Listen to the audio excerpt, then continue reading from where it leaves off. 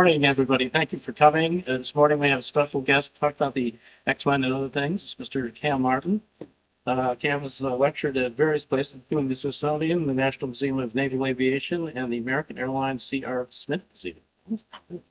He is a commercial glider pilot who restores and flies vintage sailplanes. He's an EAA Young Eagles flight leader, and since 2012 he has served as EAA's chaplain and is a trained critical incident responder. He retired from the NASA Flight Research Center after 40 years of aerospace communications. Thank you very much for being able to visit us. Thank you. Thank you for squeezing me in to what your normal schedule is. I'm here today for a number of reasons. I'll give you a couple. I speak at Oshkosh, the air show week there. I have probably done 200 presentations at Oshkosh in the decades that I have been going. And when I saw that the 75th anniversary of the Mach 1 flight was coming up, I called the scheduler and said, hey, I'm speaking, but you want to know when I want to speak. I want to speak when the X-1 presentation is not being given because it's the 75th anniversary coming up, and I want to go to the X-1 talk. And he said, oh, well, that's not a factor because there is no X-1 talk at Oshkosh this year. And I said, it's the eve of the 75th anniversary. NASA is working on the X-59 supersonic, supersonic low boom research airplane. NASA's going to be there. NASA is not doing an X-1 talk. And he said, no, it's a 75th anniversary of the United States Air Force. Without the Bell X-1, would there really be a U.S. Air Force? The Air Force has to be doing one. He said, no, the Air Force is not doing a talk. Before my brain caught up with my mouth, I said, well, would you like me to give an X-1 talk? And he said, would you please? So I did an X-1 talk. At the end of that X-1 presentation, a gentleman came up and handed me a business card and said, I am the chief of the curators for the National Air and Space Museum in Washington, D.C. that has the X-1. Would you please come and give that talk? So that is, that's the genesis of what you're about to hear. Jim Kidrick was at an event up in the Antelope Valley not quite a year ago. And in talking to Jim, I said, hey, I have an X-1 talk. I'd be happy to share it. And he said, absolutely, you come down and do that. And so Dudley and I have been negotiating schedules ever since to try to find a slot to do this. This is October 5th. October 14th will be the 76th anniversary of the first X-1 flight. And so while it's still the 75th anniversary year, and I don't have to change my slides, I wanted to get in under the wire and say, here, this is the 75th anniversary time of the Bell X-1. So I want to thank you all for the turnout. I didn't get a chance to talk to you all individually, but thank you for coming. I was going to call it a good day if 5 people showed up. So thank you so much for coming.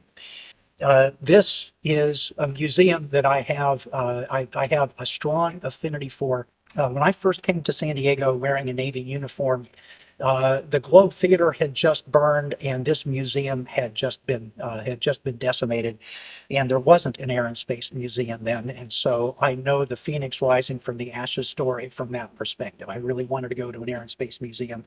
There wasn't one here. The sheer audacity of this place just warms my heart. If there's something that this museum wants to exhibit and it doesn't exist, you build one. You built a GB. I mean, never mind that you built a Spirit of St. Louis. Other people have built replicas of the Spirit of St. Louis, but you have a Spirit of St. Louis. You have a GB.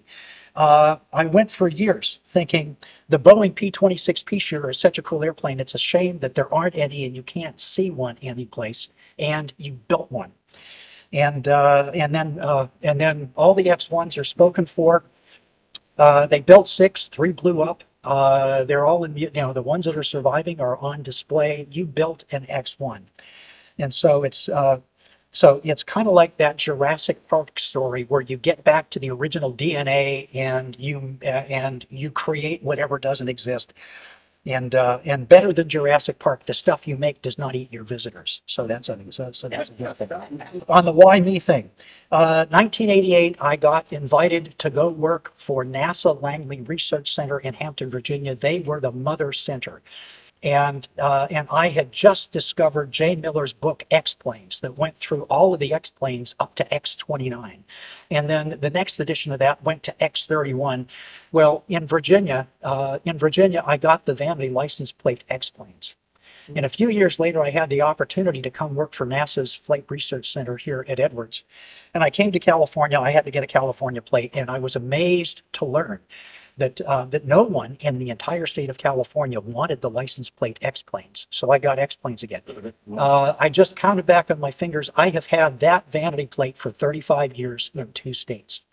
I spent my NASA career working external affairs, government relations, public affairs. And so one day my boss was following me out the gate at Langley. And when he saw me at work the next day, he says, "You're our public affairs guy." And he said, "I am." And he said, "I just saw your license plate." And I said, "Yeah." And he said, "I just broke the code. It's a noun and a verb. You explain things to people." And I said, "Yes, that's me." When I saw your flyer for me and it said X-Planes expert, I cringed a little bit. Because my role at NASA, it was my job to know who the X-Planes experts were. And I would create symposia where we would invite Chuck Yeager and Dick Hallion and Scott Crossfield and the luminaries who actually put fingerprints on this history. I would bring those people in so that we could hear from them. And so I didn't consider myself an X-Planes expert. And then I thought, well, in the years that you worked at NASA, what was actually at Edwards flying? And I thought, well, I've seen the X-29 fly. I've seen the X-31 fly. The X-32 and X-35, those should have been the YFs, but they put X's on them for marketing, I guess. I saw a mock-up of the X-33 fly. We did captive carries of the X-34. I was there when we flew the X-38, the X-45, the X-48, the X-40, the X-53. So when I went down that list, it's like, well, I was working at the place that flew them, and any chance I could, I would get out and watch the flight or slip into the control room. So that kind of puts me in the same category as the guy who sleeps in the Holiday Inn Express the night before he comes out to service again. So with that, I'll actually get into my talk here. Richard P. Hallion, Dick Hallion. This is still the foundational benchmark book for both the X-1 and the BD-0521 programs. The follow-on to that was written by Louis Rotundo, and after I read the first book, it's like, who is this guy and why would he write this book? This goes into a deep dive and picks up where Hallion leaves off on how things go. And something to understand about the X-1 program is the X-1 was the first airplane built to be a research tool. There were record airplanes, there were planes that set altitude records, planes that set speed records, but the X-1 was built because they could not get data of what happens between Mach 0.8 and Mach 1.3. There was this dropout, and you couldn't get accurate data from the wind tunnels at the time. And so the airplane was built as a research tool.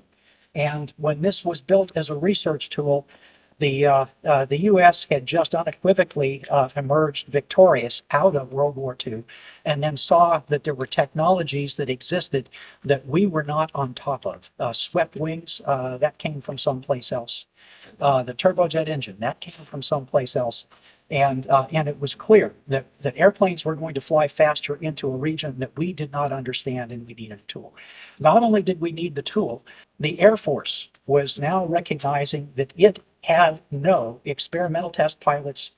It actually got out of the flight research, flight test business in about 1926. So the Air Force had no cadre of test pilots. So this was new territory for them. It was new territory for the NACA because they had not done fundamental research with airplanes before. They knew how to get flight data, they knew how to get wind tunnel data, but they hadn't done this before.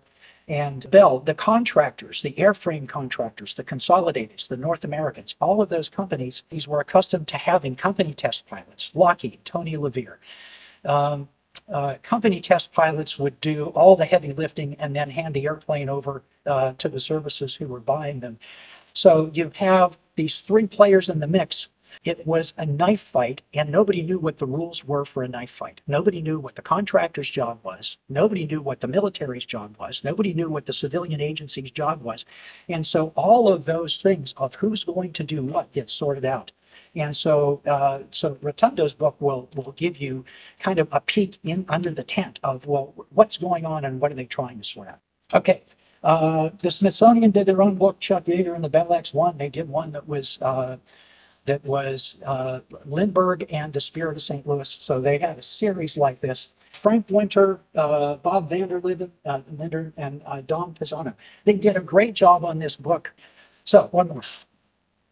Okay, so 20th century aerospace milestones. The way we in the United States tell the story of the first century of aerospace in 4 chapters for what happens in the 20th century. And for any of the people who come up to you when you're wearing your red blazer and they want to talk to you about, and they want to talk to you about stuff in the museum, they want to hear the stories. If you show them this chart and you say, what's their last name? They can tell.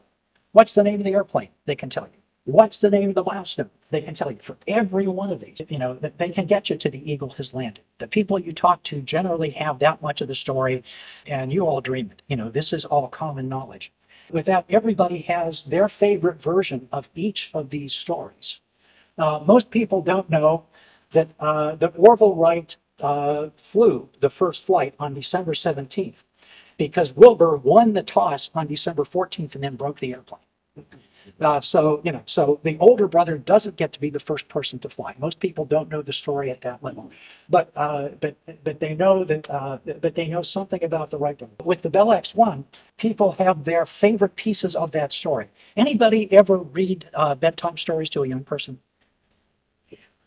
You tell the story of the 3 bears, and you get the Goldilocks and the porridge and the Goldilocks and the chair's too hard thing in the wrong place. You're in trouble.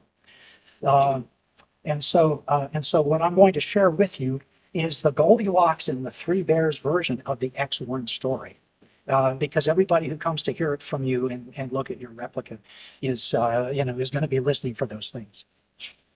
Okay, so this is Chuck Yeager himself with Glamorous Glenn, not Glamorous Glennis. This is Glamorous Glenn.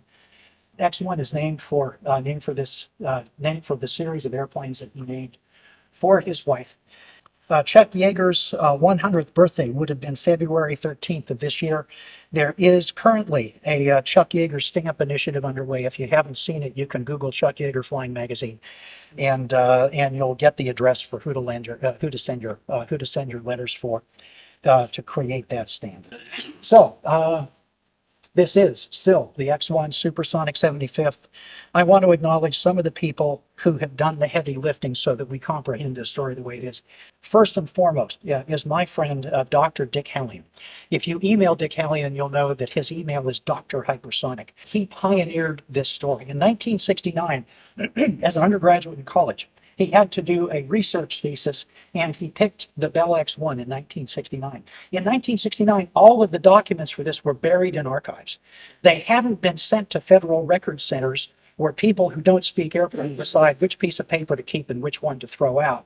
So he got raw material, and the people who did this were still alive. That's why his book, Supersonic Flight, is such a valuable story with the details, because the records were, he had access to the records, he had access to the people, and did a masterful job getting that. He writes this thesis in 1969, and then goes to Michael Collins, the upcoming director of the National Air and Space Museum, and says, the 25th anniversary of the supersonic flight is coming. The Smithsonian ought to do something to observe that. And Michael Collins said, what a great idea, why don't you write a book? And so the book I showed you, Hallion wrote in 1972, just before that 25th anniversary. So the story existed in an academically footnoted form. And so Michael Collins said, "Hey Dick, I would like to hire you as one of our curators for the up-and-coming National Air and Space Museum. So in 1974, Dick Hallion comes onto the staff of the yet-to-open National Air and Space Museum and creates their high-speed flight research exhibits. That is what he is the curator of. So standing on his shoulders, Tony Landis did a lot of the graphics that I was going to show you on this. And the epic photos, the close-up photos of the X-1 were taken by Eric Long, who has just retired from the Smithsonian. Classic photographer. Okay, so October 14th, 1947, we have this. This is all locked in. When you see these photos of the X-1, this is a 1947 photo. The Air Force decided that they needed other publicity photos, and so they took some later on, and you can tell the early photos and the later photos because the X-1 is all orange in this, and later on in the X-1's career, this tunnel is painted white, that tunnel is painted white, and the rudder is painted white. But anyway, so this is the 1947 version of the photo. So everybody knows Chuck Yeager, X-1, one milestone. Burt Rutan's older brother, Dick Rutan, used to have a bar bet question, and it would be, okay, so who was the second person to fly supersonically? And he won a lot of beers from people doing that. And so for your benefit, first person to fly supersonically, second airplane to fly super. Herb Hoover, NACA test pilot, flies the NACA's X-1, 6063. And so that is March of 1948. He is the second person to fly supersonically, Mach 1.065. And this is the slower of the X-1s. This one had a thicker wing than Glennis, one more slide. And then before the end of that month, Howard Tick Lilly, another NACA test pilot, flies the same airplane. The Air Force flew 6062, Glennis, and the NACA had access to 6063. So that's 1, 2, and 3 flying them. One of the fractured fairy tale stories that tends to circulate was that North American aviation test pilot Wheaties Welch dived an XP-86A supersonic before Chuck Yeager breaks the sound barrier. And that is a popular, I've got a secret story. That's sort of like Whitehead flew before the Wrights. It's the story that will never die, and that's unfortunate because it is just flat out wrong.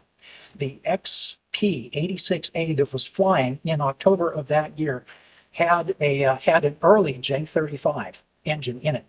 The Korean War combat F-86s that could routinely dive supersonically had J-47s, had more thrust. In between those two, there was an upgraded J-35 installed in one of those XP-86 prototypes. And on April 26, 1948, North American aviation test pilot George Welch did indeed dive an F-86 faster than the speed of sound. And part of the reason we know that is the Air Force went to the NACA and said, could you please instrument these airplanes and start collecting data for us? Because flight data is one thing, that's what the NACA does. Indicated from the instrument panel, that's what test pilots do. So could you please give us the honest and hitting truth of what that was? And so that was why April 26, 1948. Nobody argues about that. Hi. Since you're running talking about roads and things like that, what about the story about Bob Hoover and Chuck Yeager? Chuck Yeager having I have that story. I'll get to it. I'll get there. He was doing chase for the X-1 when Chuck broke the record, but Bob Hoover would have been the pilot to break the I'll get there. I'll get there. That's part of what I'm sharing. You're going to get there. I'm getting there. I'm getting there. The best place to get Bob Hoover's version of that story, in Bob Hoover's own words, is in the documentary Flying the Feathered Edge. And that was done by Kim First was the one who did the interviews and created that documentary. But the short version of the story was Hoover was on the X-1 program, went flat hatting as a request. A friend of his asked him to do a certain spectacular flight to impress somebody. He got caught, and Al Boyd changed the sequence of who was going to do what. So yeah, there's apparently Bob Hoover was supposed to fly that supersonic milestone. And if you know Bob Hoover's career, it destroyed him. Nobody ever heard of this guy again. He had a horrible career in action. Bell X-1 supersonic data trace, October 14th, 1947. Bob Hoover took this picture. He was flying an FP-80, a photo-recce version of the shooting star.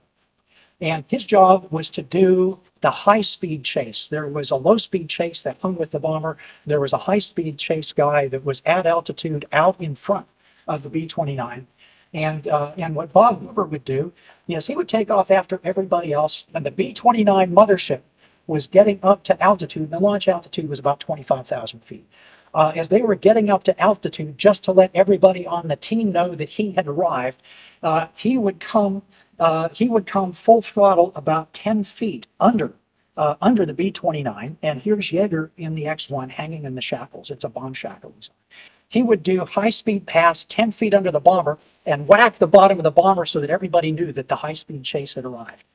And then he would sprint out ahead of the B-29 about 10 miles ahead at about 40,000 feet where he was making a contrail, and that was Chuck Yeager's aim point. Visibility out of the X-1 wasn't that great, so there was this FP-80 dragging a contrail higher and in front of the bomber. That was Yeager's aim point. When Yeager comes past Hoover, Hoover trips the shutter on the camera and gets this picture. It may or may not have been on October 14th, but since the Wright brothers picture was honest to goodness on December 17th, everybody treats this as if it was honest to goodness that flight. There were flights on either side of that. It could have been any of those, but we use it this way. What you can see in this particular picture is there's 4 rocket chambers on the XLR-11 engine. Only one of them is ignited here.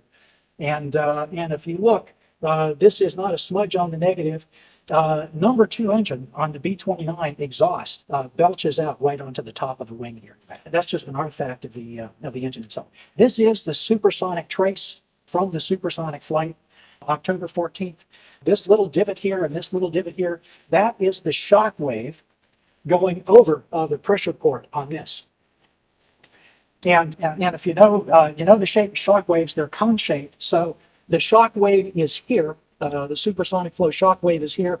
It's a cone, so it doesn't catch either one of these. So this is off of the probe on the nose, and this is only 10 or 15 seconds worth of data. They were not supersonic very long.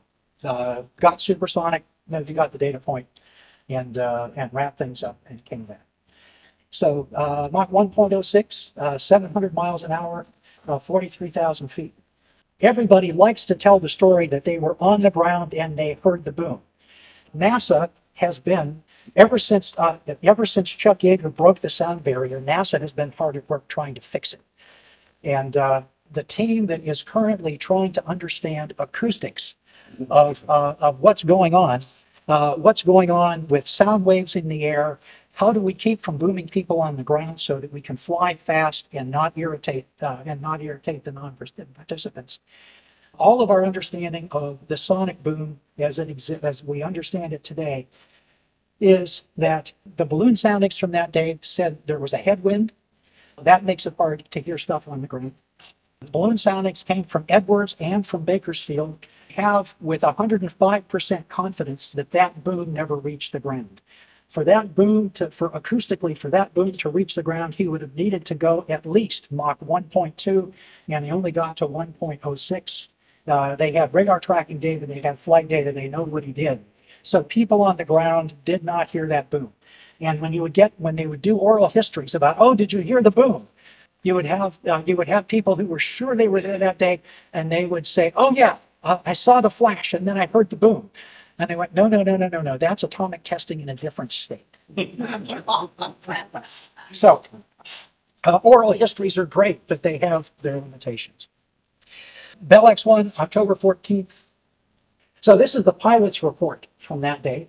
And this is where Yeager goes through the things that he is most interested in communicating in this. One of the things in this pilot report, I'm there with a fully loaded Bell X-1 full of fuel. The B-29 has been struggling to get to altitude. The engines are overtanked. It was brutal for B-29s to lift any of these rocket planes up to a launch altitude. They barely get to 25,000 feet. They finally get on condition. The X-1 pilot wants the B-29 to lower the nose and dive, and the pilots are going, but that's going to overspeed my propellers. So there's this corner thing of, you want to go fast. This is about as fast as I want to go. And so the first thing that Chuck Yeager is registering in here is launch me at 250 miles an hour. This was slower than desired, which being translated means I was stalled, guys. Thanks a lot. And then the next thing he's reporting on is I get fast and this all-moving elevator, that all-moving stabilizer thing, that's working. And then he talks about it jumping off the scale. So this is what the instrument face in the X-1 looked like on that day. This is not the original. For the 50th anniversary of the supersonic flight, they put a bunch of these instrument faces into the F-15 that he flew the reenactment flight in. And then when he got back and landed, they were signed by General Yeager. They were numbered. They were turned over to the Flight Test Museum Foundation to auction off as fundraisers. Museums do fundraisers. Yes. What was the disappointment of his drop speed of 250 knots from the B-29? Is that because he only had like 17 seconds of fuel and he would not be able to get the speed he wanted? No, most of us who fly like to fly airplanes that are not that are not on the verge of incipient spins. Okay. You stall and spin and bad things happen, and you just like to have an airplane that was flying. So it wasn't the lack of, it wasn't lack of fuel. It was, I need to be, I can't do anything meaningful with this airplane. So he's diving away from the B-29 to get the flying speed. And once he gets the flying speed, he can get wings level. And once he can get wings level, he can start to ignite the rocket chambers. So, and pilots, when they would, the B-29, you're in the womb of this bomber and it's nice and dark and your eyes are adjusted to the dark. And then they drop you and suddenly you're in blinding sunshine and you're just like a mole. So your eyes are trying to adjust to daylight. You can't really read the instruments. It's just pilots like to be faster. That's all. Okay, so and then the other thing Yeager would say was, when they put the Mach meter in the X-1, they didn't have a lot of confidence in it, so they only gave us a Mach meter that went to 1.0. That was as fast as the calibrations went. So when you read in here, he is estimating, well, how fast did you actually get? It's estimated that 1.05 Mach was attained at this time. Approximately 30% of the fuel and liquid oxygen remained, and turned the motor off. So that's that first flight. Okay, so the United States.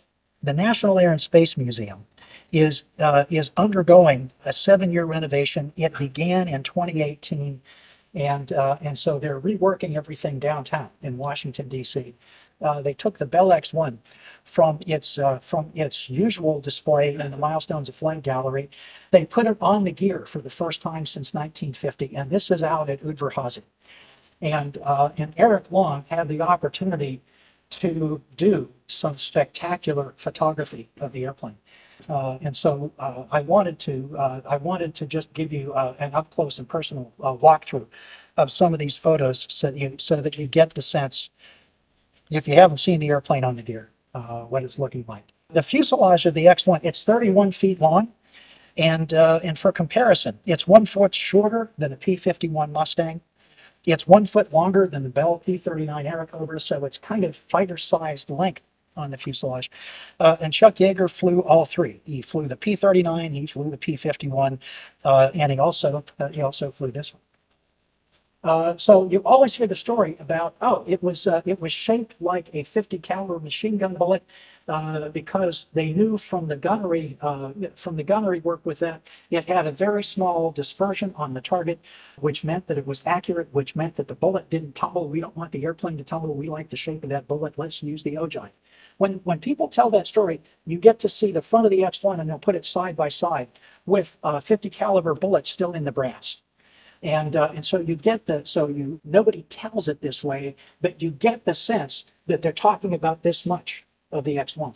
Okay, you can go to the next. And if you look, So if you look here, you see that it is not just the ogive on the front; it is the whole darn round. 50 caliber armoration round that we're looking at there, but you just get the sense of it is the whole fuselage that you're talking about. And then there's a little boat tail on the back, and the windscreen is the next part of the story.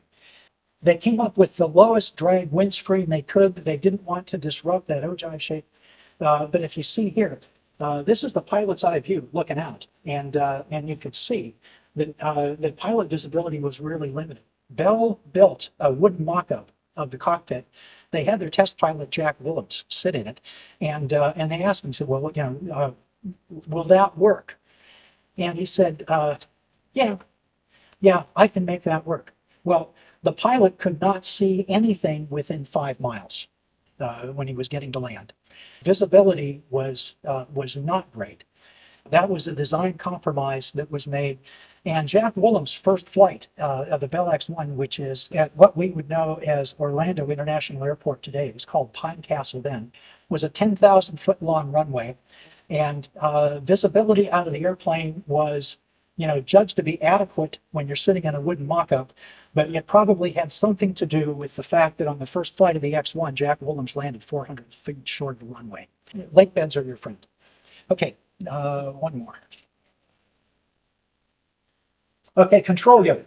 Here's a close-up again from Eric Long of the panel in the Bell X-1. You have a replica of this panel downstairs with your exhibit. Here is the Mach meter. And we'll talk a little bit more about that. But your Mach meter looks exactly like the Mach meter that is there in the Smithsonian's airplane. Here is the control yoke. You'll see it wasn't a fighter pilot's control stick like any self-respecting fighter pilot wants. It is a yoke because there were no power boosted controls on this airplane, and they weren't sure what the loads were going to be on the flight controls. So they put a bomber yoke in it. And they didn't want the pilot to have to mess around much. So there is a thrust selector, a data switch, your stabilizer controls, because again, the airplane is designed at high speed. You can fly it by stabilizer instead of elevator if you need to. And then your power shutoff controls. So everything that the pilot actually positively, absolutely needed to have access to in any flight configuration was located right here so that he didn't have to reach very far. One more. Okay, Mach meter. So here, after they knew that the airplane would go faster than Mach 1, they put a different instrument face on the Mach meter, set it up so that you could see exactly what was going on. The fastest flight of Glamorous Glennis was Mach 1.46 over here. So they never ran it off the scale again. But this is the style of instrument face that you have downstairs in your lobby. Everybody loves the story about the broken ribs, the broomstick, and the hatch. And to his credit, since we have all heard this story, Eric Long made a point of when the airplane was down off the ceiling and you could actually access it. He specifically went in. Here's the pilot's seat for the X-1. Here is that hatch. And I'm a Navy guy. And so every time I heard this story about, had to have a chunk of broomstick to wrench on the latch to close everything up, I am imagining a watertight door on a ship that has a circular thing that you have to rotate. So in my mind, for years, I always imagined that what Chuck Yeager was doing was sticking that broomstick in and doing a rotary motion on a rotating thing. This is a standard over-center latch. It is just a straight down pull to latch it. So, anybody who has ever had a retractable gear on a general aviation airplane, you have an over-center latch like this. So this is where Chuck Yeager is sticking the broom handle, and it's down to latch it. And then these are the rotating pieces that engage around the edges. It's a pressurized cockpit, so it's important that it's important to get a force on that because you have to seal this, because the cockpit of the Bell X-1 is pressurized with nitrogen, not oxygen. It's a nitrogen environment. The pilot can't breathe in the cockpit. He is absolutely dependent on what's being fed to him through his mask. And the other important thing in this is the pressure relief valve. Once you get this thing pressurized, you have this pressurized nitrogen set up in the cockpit. you have to depressurize. You have to depressurize this before you can open the door. And Slick Goodwin, Bell test pilot, the pressure dump valve that was supposed to regulate the cockpit pressure was not venting nitrogen the way it needed to. And he was in the cockpit, door latched, belly of the bomber, and he is watching his altitude indications go lower and lower and lower. And by the time the bomber gets to 23,000 feet, the pressure altitude in the cockpit is 1,000 feet below sea level. And I don't know what's going through his mind, but you only have so much pressure in the oxygen mask. The pressure around you is getting a lot higher. And this valve does not work. It malfunctions. And so they abort the flight, and he has to dump the pressure. He has to dump the pressure out of his cockpit before something genuinely bad happens. And so with full pressure and then some in the cockpit, he opens this latch and shoots this door off like it's out of a champagne cork.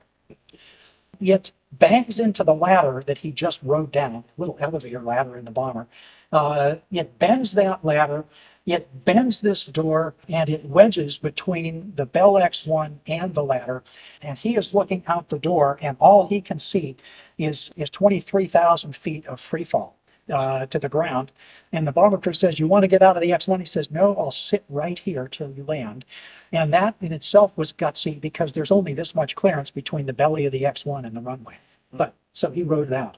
But anyhow, just a lot of things in this airplane that weren't trivial. But if you ever hear about Slick Goodwin and shooting the door off because it was pressurized, it was not a lapse of memory on his part. It was something that was done very intentionally because they had a problem in the flight. Cam, what was the reason for the H2 pressurization? Because of condensation?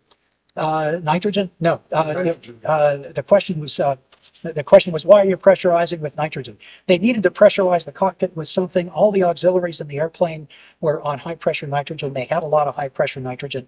And if you remember the Apollo 1, Apollo 204 fire, it's just better. It's safer for the pilot. It's safer for the pilot to be in an all nitrogen environment for fire.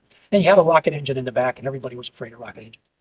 So that's what that was. Straight wing on the airplane, 8 or 10% thickness to chord. That's how thick is the airfoil. This is about a 7.5-inch thick airfoil at the wing root. And this was because there was a debate over how thick do you make the airfoil. All of the high-speed diving issues that they had with fighter planes in World War II. The Germans' first fatality for compressibility in a dive was 1937 in an early Messerschmitt 109. Our first experience was in 1941 with a P-38. But everybody knew that a fat airfoil on a fighter wing was going to get you into trouble transsonically. So there was a debate over how thick do we make this wing. John Stack, who was part of the team, NACA's John Stack, said, well, we know that thick airfoils have really bad flight characteristics. So he was advocating for a 12% thick wing, because he said, we're building this as a research tool. We want to get into where the problems are. Let's put a 12% thick wing on it. And this is an engineer sitting at a desk. This is not the pilot who's going to have to fly this. So there's a debate over how bad do you make the wing. Meanwhile, Bell is supposed to be building an 18G wing. Fighter planes were stressed to 7Gs. This was an 18G airframe. And so Bell is going, how in the world do we make something that thin and stress it to 18Gs? So they built a 10% wing, and that went to the NACA's airplane eventually. When Yeager breaks the sound area, he's flying an 8% thick wing. And it's kind of hard to see, but there is a spoiler here on top of the wing, just like you'd find on a sailplane. There was a hope that they could fly these flights out of Hampton, Virginia, off of the Langley Air Force Base runway that was used by the NACA at Langley, which was co-located. And as things went on, you weren't going to fly this over populated areas. When it came out here to the high desert and you have a 44 square mile lake bed, you didn't need the spoilers. Okay. Excuse me, Gail. So, When you're talking about the wing, why didn't we learn from the German data and have a swept wing? Was it for strength that they went with a strength? I'll get there.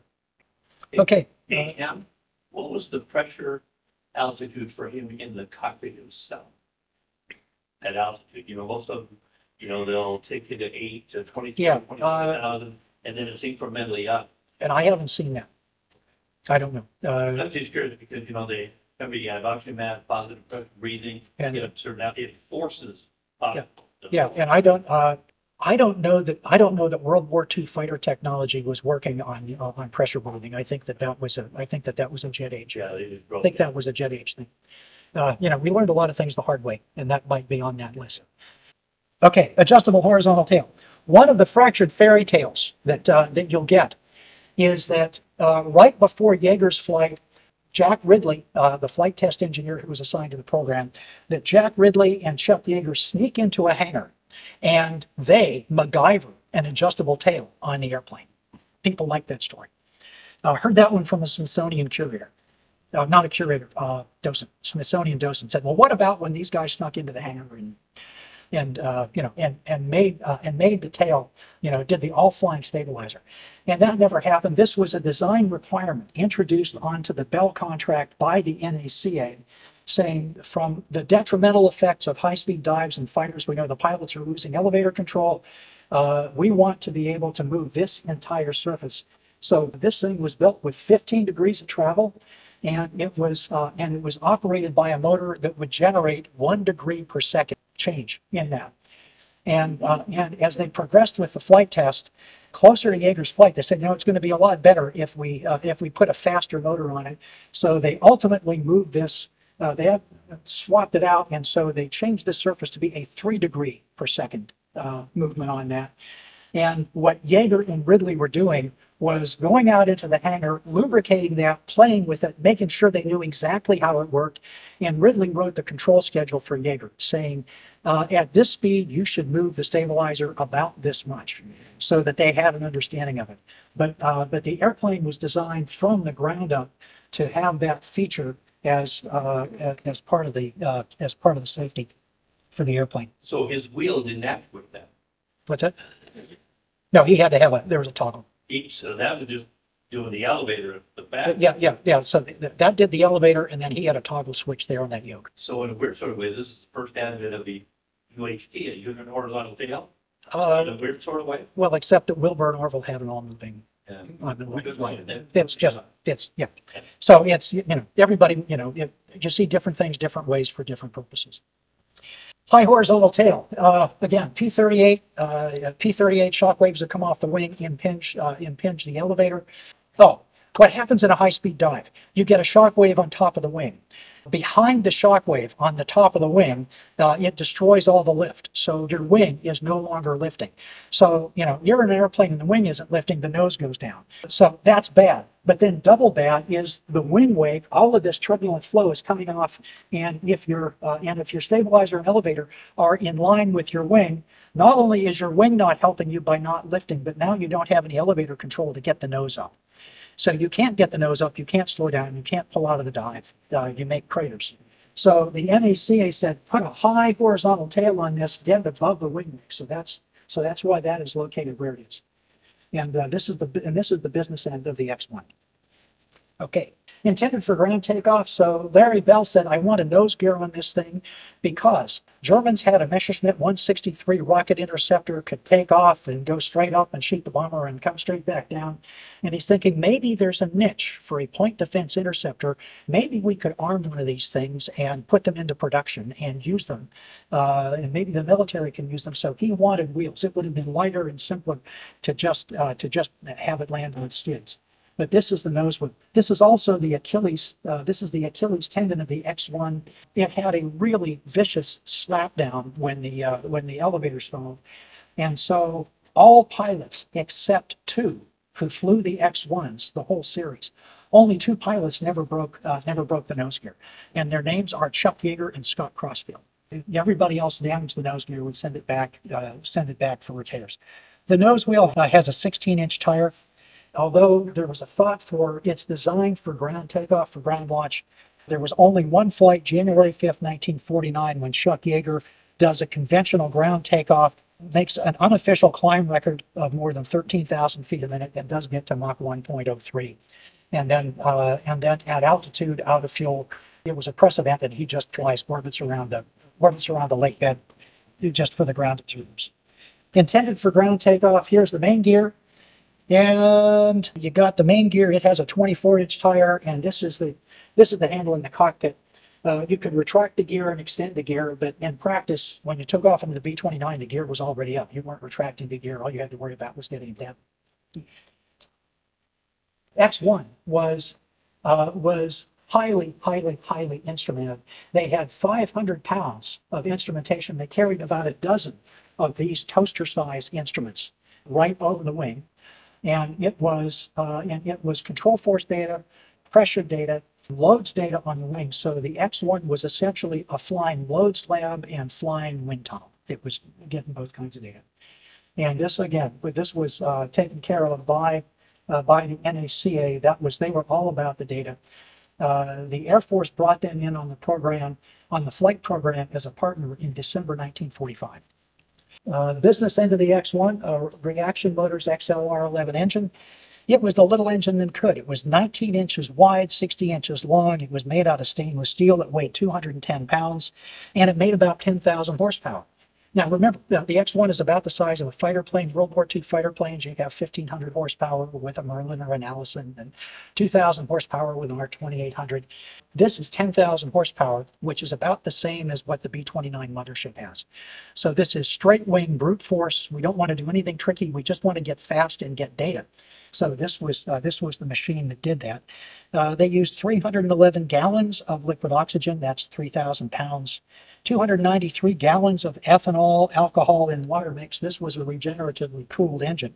And rejected for the sake of safety, there was a thought that they could do rotojet engine, which ran on hypergolic fuel, which was fumic nitric acid and aniline. And when the Bell guys were going, do we go with the Aerojet engine or do we go with this one? They went to the drugstore. They got 2 glass bottles of these highly unstable, highly toxic materials. They taped the 2 glass bottles together. They went off to the edge of the parking lot and they threw it and broke it on a rock. And hypergolic stuff ignites on contact. And the fireball was really impressive. And they said, oh, we're going to go with the XLR. So that was how that worked. So the first flight of this engine is on the NACA X-1, flown December 9th, 1946 by Slick Goodwin. This is that flight, and so that is not Glennis. That's Slick Goodwin, the Bell pilot. And you can also see 1946 because there is no little red stripe in the middle of the national insignia. There's always Easter eggs buried in the photos of, well, when was this one taken? So that was the first flight of that.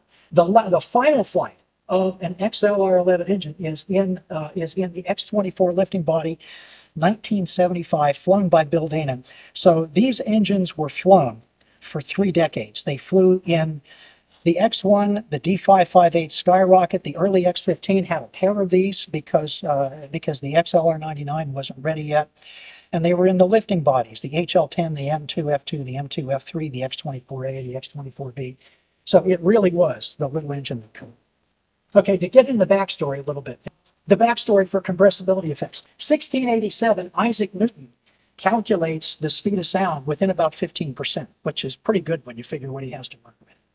1742, years after that, Benjamin Robbins is doing artillery studies and comes up with the projectile drag rise, and he realizes that something is going on because it's not the velocity squared, it's the velocity cubed. And they're going, well, what's with that?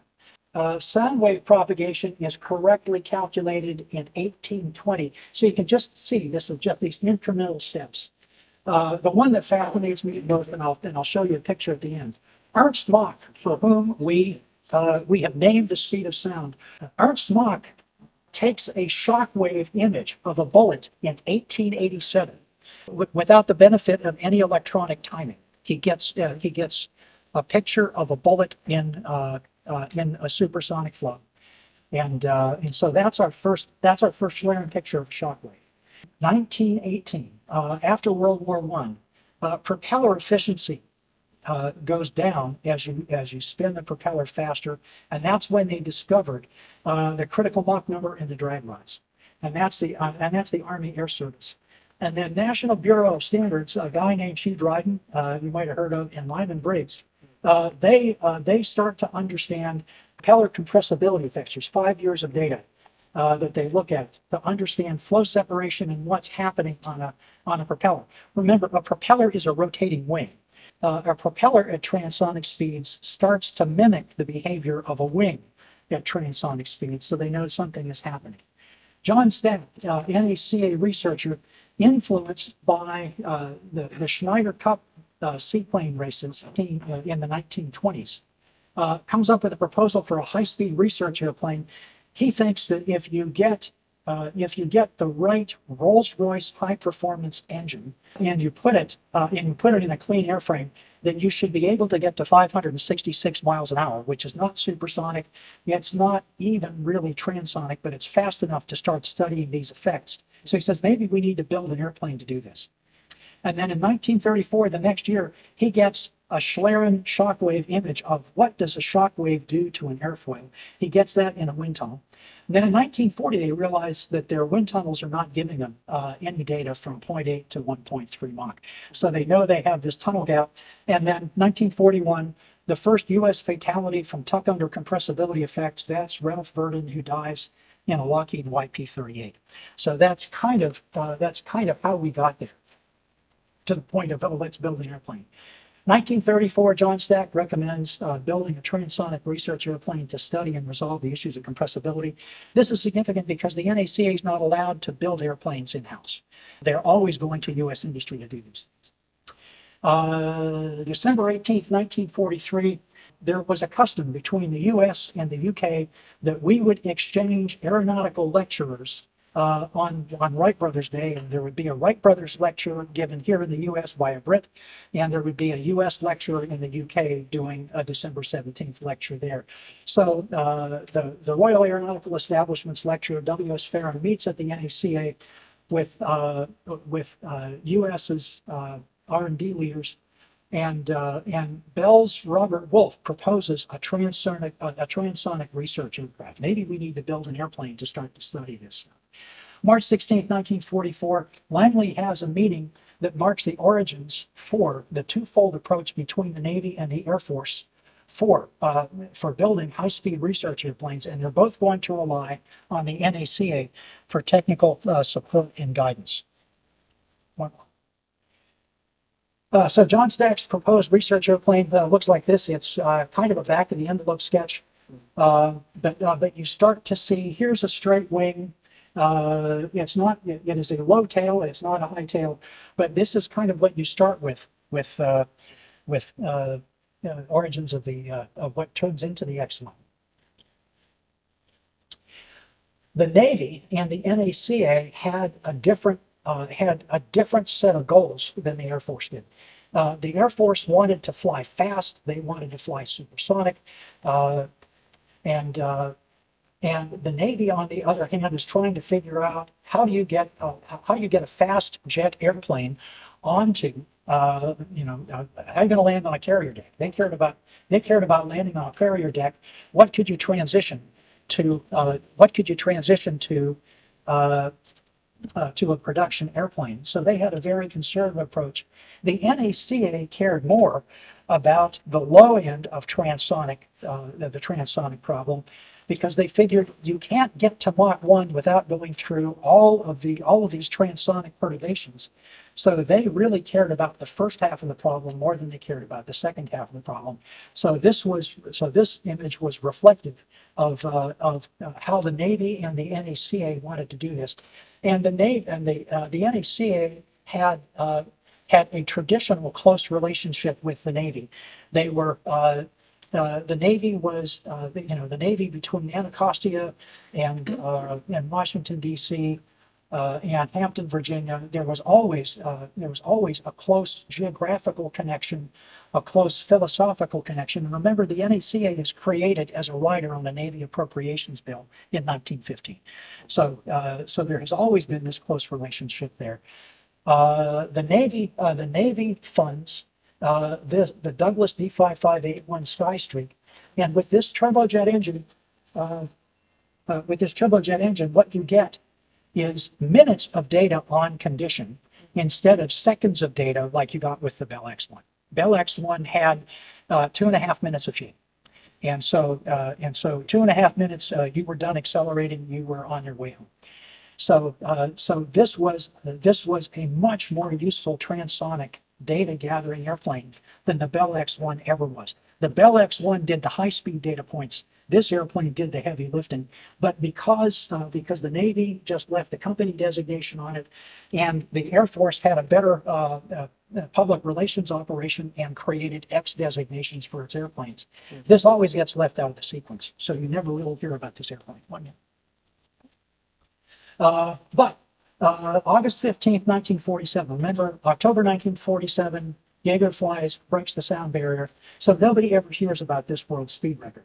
But it's but the Sky Streak flies in the month of August 1947 and sets a series of speed records. Speed records were good for publicity for the company. They were good for good publicity for the branch of the military that was funding it. So Turner Caldwell flies and sets a speed record with this airplane, with the D-558, and he takes the speed record away from Chuck Yeager's boss, Al Boyd, who was flying a modified P-80R. And Al Boyd took the speed record away from a Brit pilot flying a Gloucester Meteor. So it was this constant, capture the flag thing. Somebody always stole it next. And so this particular flight, August 25th, that's Marion Carl taking the record away from the Navy guy, Caldwell Turner. So this is a significant research airplane. Meanwhile, back at the ranch, the Air Force wants to have a rocket-propelled supersonic airplane.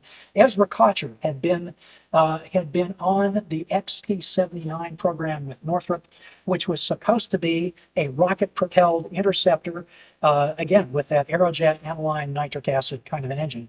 It was never built. But he had already gotten a taste of what a rocket engine could do for you, so the Air Force was dialed in on, we'd like a rocket airplane.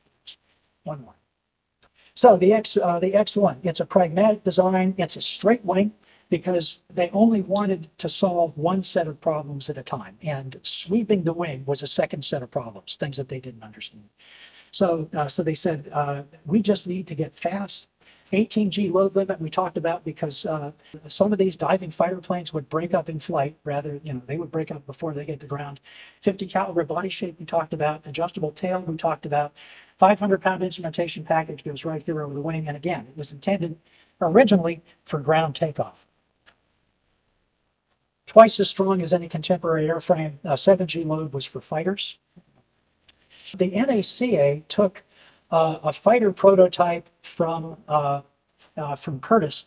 It was, what can you do with a radial engine in the P-40? And the answer was not this. So the airplane was available.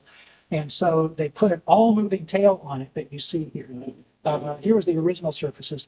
They put this all-moving tail on it because they already knew that, that there were elevator control problems, and they thought maybe an all-moving tail was worth investigating, and so they did that on this XP-42. That's where their confidence came for requiring Bell to make that tail all moving. And oh, by the way, on the D-558, the same thing for Douglas. The tail was all moving. 500 pounds of instrumentation. This is what it looks like. These are all those toaster-sized pressure transducers, strain force, and they also had a telemetry package. So if they lost the airplane in flight, they at least got some data from the flight, and they could reverse engineer that. And here's a more detailed explanation. There's some versions of this where it's classified secret. The X-1 had a high pressure fuel system because it was designed and it was intended to have a turbo pump to provide the liquid oxygen and alcohol fuel to this little rocket engine. The turbo pump was slow in coming, and so as a workaround, Bell put a series of nitrogen spheres in this. When Chuck Yeager tells the story and says, "Oh, I'm used to gas pressure systems from the natural gas fields of West Virginia," it was an artifact of putting all of these high pressure nitrogen spheres to run the system. The issue with doing that was they increased the empty weight of the X-1 by 1 ton. The X-1 became 2,000 pounds heavier on landing because you didn't jettison this when you expended the fuel. And the other thing it did was it took up volume inside the airframe, and so they went from 4.5 minutes of flight under power to 2.5 minutes of flight under power. Okay, and air launch proves to be essential out of necessity because the X-1 had just enough fuel to get up to 43,000 feet where they wanted to make the speed runs. So they had to carry these to altitude under the bomber. The Navy didn't like this because it looked dangerous. The NACA didn't like it because it looked dangerous. In truth, the first fatality out of this comes from Tick Lilly dies in May of 1948 when the turbine in the turbojet engine on the D-558 fails and cuts all his control cables. He's low altitude and has no ejection seat. And oh, by the way, you can't open the canopy in flight either. So that was the X-1 looked dangerous, but nobody ever died in an X-1. Okay, so here's the Chuck Yeager picture that we're all familiar with, and most people think of the X-1 as one airframe, one flight, one pilot, but in reality, between 1946 and 1950, when this airplane retires, it makes 78 flights. It's flown by 10 pilots. Jack Willems, Slick Goodland, Chuck Yeager, Al Boyd, Frank Everest, James Fitzgerald, Patrick Fleming, Richard Johnson, Gus Lindquist, and Jack Ridley. Jack Ridley gets to fly the X-1. At this point, Bob Hoover never gets to fly the X-1. He has a high-speed bailout in a jet, breaks both legs. He's in the hospital. He never gets to fly the X-1. Ultimately, the Air Force announces that yes, indeed, they did fly supersonically. Those announcements come in the summer of 1948, after the story is broken. The X-1 gets the Collier Trophy. John Stack gets to represent the NACA. Larry Bell gets to represent his company, and Captain Chuck Yeager gets to accept on behalf of the Air Force. Jet pilot. The last flight of Glamorous Glennis is with no markings for the Howard Hughes movie jet pilot. Chuck Yeager pilots the X-1. All the markings are painted out because it is now simulating a Russian research effort. The Russians allegedly have a rocket plane. They have a captured B-29, and so they are starting to follow in our footsteps. And I saw this movie when I was a preschooler. Interestingly enough, 1950 flight for this. The movie is released in 1957, so Howard Hughes tinkered with this for a long time, long enough for all this cutting-edge technology to now be kind of old and no longer quite as compelling. The art imitates life thing is in 1946, the Russians actually had a rocket airplane that they did launch from a captured B-29. They had a B-29 that was flak damaged over Japan, landed in Siberia. The Russians fixed it, and they did use it for a mothership. And their rocket plane actually did have a swept wing, but it didn't have the all-moving tail. It never worked all that well. If they had worked a little harder, they might have been the people to go supersonic first. The year that I started first grade, this is how I saw the X-1. It was in a tin shed annex at the Smithsonian, two-tone markings. One more. 50th anniversary of the Mach 1 flight. There was a big celebration at Edwards Air Force Base. There was a stamp. Chuck Yeager flies an F-15, breaks it off. On October 2nd, before that 50th anniversary, he is at the Smithsonian, and since Charles Lindbergh had gotten into the cockpit of the Spirit of St. Louis while it was on display in the Smithsonian, Yeager was able to convince Don Lopez, the deputy director of the Smithsonian, it would be a good idea if they put him in a cherry picker and let him get back in the cockpit again. I was privileged to be standing there before hours with the museum staff watching this happen. Everybody was a whole lot happier when he got boots on during it. But anyway, so because this is hanging at the top, up in the ceiling of the Air and Space Museum when he does this. If you're not familiar with the display location, so here he is with the F-15, also marked as Glamorous Glennis. Last time General Yeager visits Glamorous Glennis, it's back on the ground. Here it is, October 2015. 75th anniversary of Mach 1, October 14th, 2022. It was there was an Edwards Air Show then, and they named the high-speed, high-altitude supersonic corridor, they named the Bell X-1 supersonic corridor. Major Alex Brick Schuler flew an F-22 supersonic in that at 10:35 in the morning to make that commemoration. One more. We tend to think of the X-1 as one airframe, one pilot, one flight, see you later, goodbye. And in fact, there were 6 airframes built, and it flew in 7 different configurations. And the actual tally, 6 airframes, 28 pilots, 237 flights, 12 years. 3 were lost to explosions, and 3 are on display today. This is the one that's in front of the NASA headquarters building. This is 6063 in its final configuration. They cut the wing. They built a short span wing that was 6 feet shorter than the original wing. They put a 3% thick airfoil on it. It was the same airfoil as the Douglas X-3 because they wanted data on that. And that was the first X-plane ever delivered to California. It was the first X-1 to fly under power. It was the last X-1 to fly. And if you ever watch I Dream of Jeannie reruns, you can see it. You can see it there. It's not in Cocoa Beach. It's right here in California. The accomplishments and lessons learned. Between those 2 airplanes, the first piloted military and civilian supersonic flights, the sound barrier was not a reality. You could fly supersonically. That adjustable horizontal stabilizer was a key factor in the F-86. The later models of the F-86 had an all-moving tail, and the MiG-15 did not, and that was a significant advantage for them.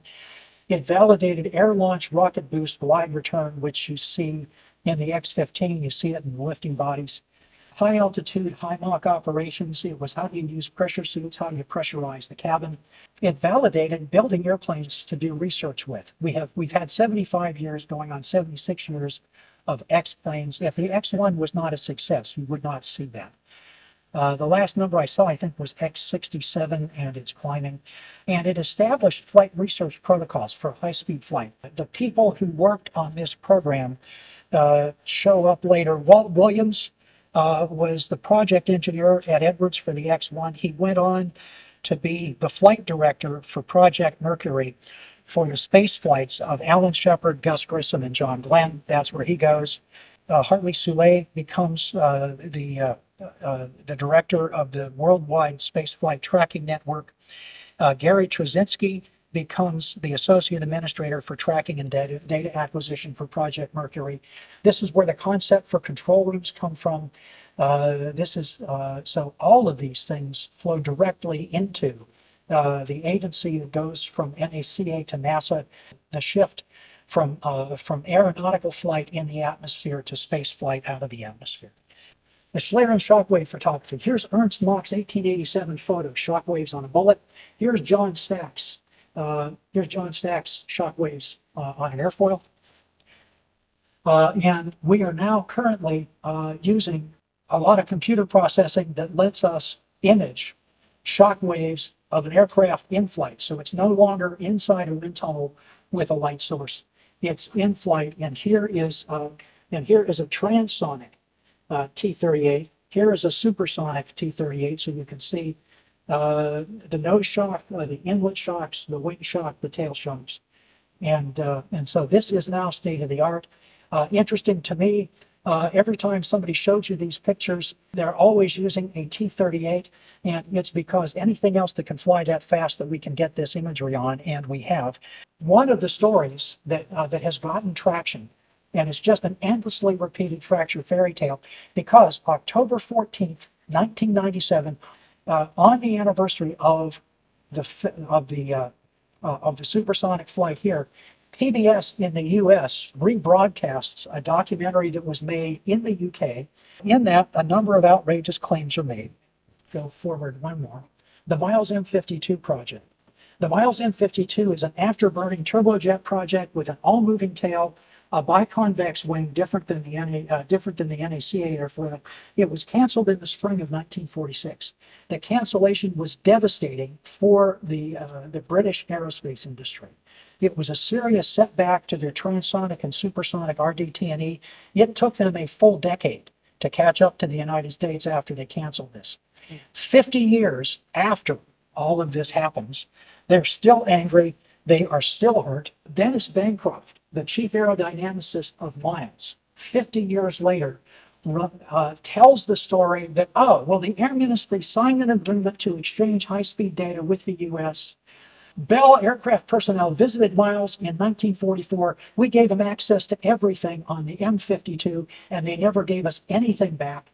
And the U.S. reneged on the agreement, and they were so dumb they were building their airplane with a conventional tail until we told them that it had to be an all-moving tail. So this is a disappointed, angry person with his version of the story 50 years later. None of these things happened. That's the problem. None of these things happened, except that it was canceled. It was canceled in 1946. It devastated the British aerospace industry. It was not their only dumb decision from the Labour government. The Labour government thought it was a good idea to sell their top engine technology, the Rolls-Royce D, to the Russians, and we see them in MiGs. So that wasn't their only bad idea. This was another. Canceling this was really bad. They were really disappointed with that. But every British publication that you find, Peter Davies in the Osprey publication series, that Nova special that shows up, this gets repeated over and over again. The truth is, no such records have ever shown up. Dick Hallion, who became the chief historian for the United States Air Force, says, we have no record of any technical exchange agreement. The Bell team never visited the UK in 1944. Wartime England, there's still U-boats. You didn't just randomly cross the ocean. There was no exchange. None of these things happened. There was one U.S. visitor in the summer of 1945. War in Europe is over. It's Captain John Ide, who is a U.S. Naval Technical Attaché in the UK. He is part of the NACA effort, and he does tour Miles to see what Miles has. And he has a one-day visit. He makes a rough sketch on the back of an envelope. He sends that on ahead. The summer of 1945, the X-1 is already designed. It's completely designed, and it is well into fabrication. The X-1 was completed and delivered before they had ever finished the outer mold line on the M52.